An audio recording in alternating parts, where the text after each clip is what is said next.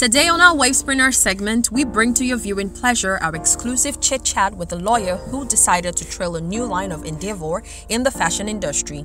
She is by name TAIWO ODEDINA. TAIWO ODEDINA is the CEO Tai Beauty Studio, a one-stop shop for everything beauty and fashion.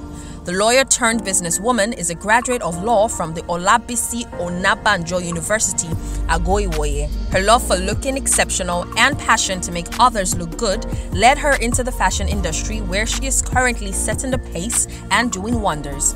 TAIWO currently runs a beauty studio that provides makeup services, hairstyling, wardrobe styling, and photography. Her one-stop beauty studio renders services ranging from what you wear, how to look, and creating lasting impressions with photography. Outside the world of business, TAIWO loves to cook, dance, and travel. Good day, my name is TAIWO ODEDINA. I'm the CEO Tai Beauty Studio.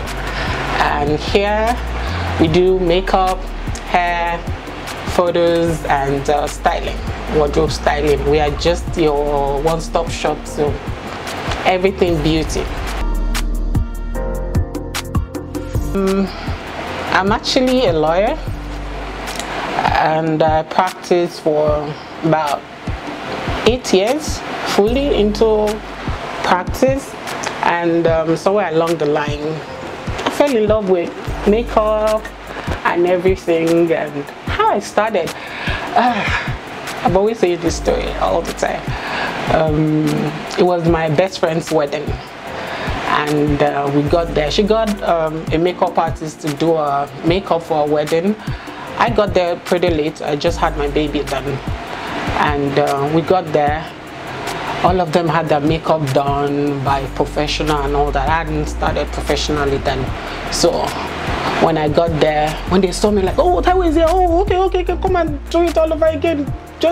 I'm like, okay, I think I can. Then I fixed their faces, tied their gele and everything.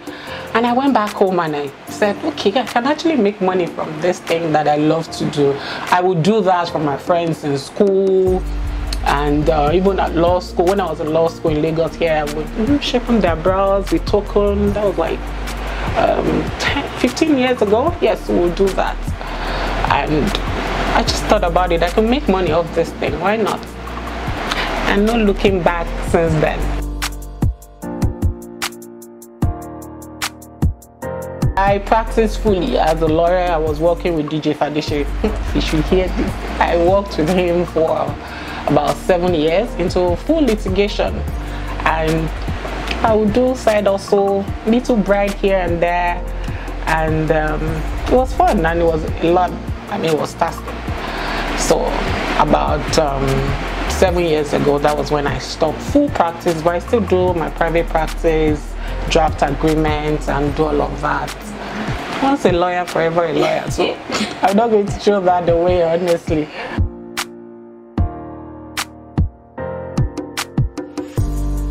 It wasn't easy, and thankfully, I mean, I would thank my husband. He supported me when I was trying to transition into entrepreneurship and all that. I would work from home. I mean, I would do home calls. People would come over to my house, or I would go over to their home to do their makeup and all. Then it was 5 years ago, about this time 5 years ago, I just said, okay, why not have a space? Why not have a place where people can come in and feel comfortable, get their makeup done, get dressed, take photos, and feel very beautiful about themselves. And that is how this came up about. It wasn't easy. It wasn't easy at all, but hey, you had support from friends, family, and here we are.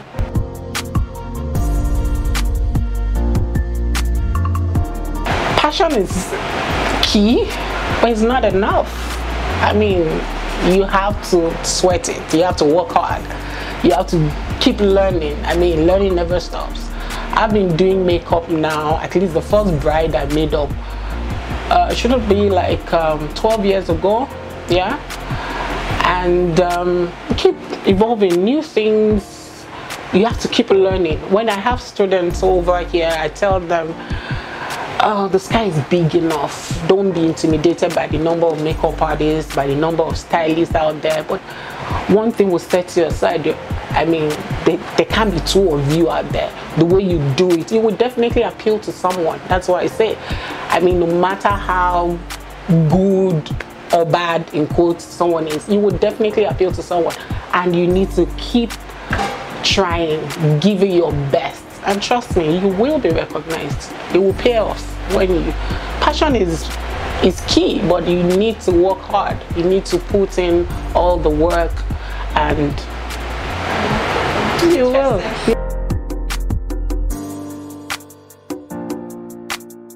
Yes, we take our hygiene seriously. I mean, our products and our appearance, we take it very, very seriously. We oftentimes, when you come in and they see how, one, we communicate. There's a lot of communication. When I'm meeting a client for the first time, I like to engage them, talk to them, and make them feel comfortable.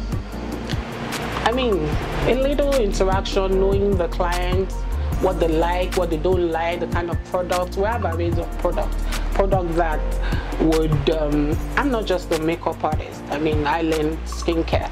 So I know what is good for your skin, for the oily skin, for the normal skin, for the dry skin. So if I'm able to put all this into perspective, and I give the best, and oftentimes they've never regretted it. I have loads of returning customers. I'm not even so big on social media, I must say. So most of my clientele are from referrals, people that have worked with, and they will refer us. I'm like, oh, that person, I love the way they made us feel. The makeup was beautiful, was nice, and makeup appropriate. Some people are very good, but they don't even know how to do the appropriate makeup on that. I mean, somebody will come into your place now and tell you, I have a meeting and I just want to look good, presentable, and you pour makeup on the person's face. No, that's not ideal. You need to be able to wear the appropriate makeup on the person. So that's being our selling point. Knowing our client, knowing what they want, and being able to serve them.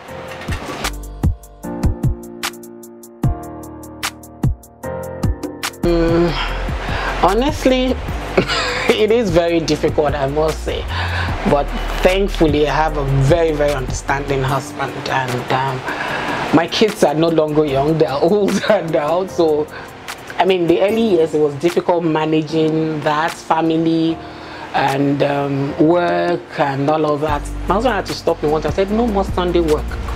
I mean, I will work round the clock 7 days a week, and I'm like, okay, it's Sundays, just take a break. So sometimes I tell my clients, okay, if you want my assistant to come, or you want me to send one artist to you, if you don't mind, but I make exceptions for sometimes. So it's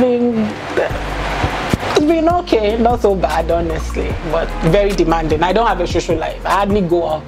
The parties that they would invite me to, I'm working, and by the time I'm done working, I can't go back, get ready for the party.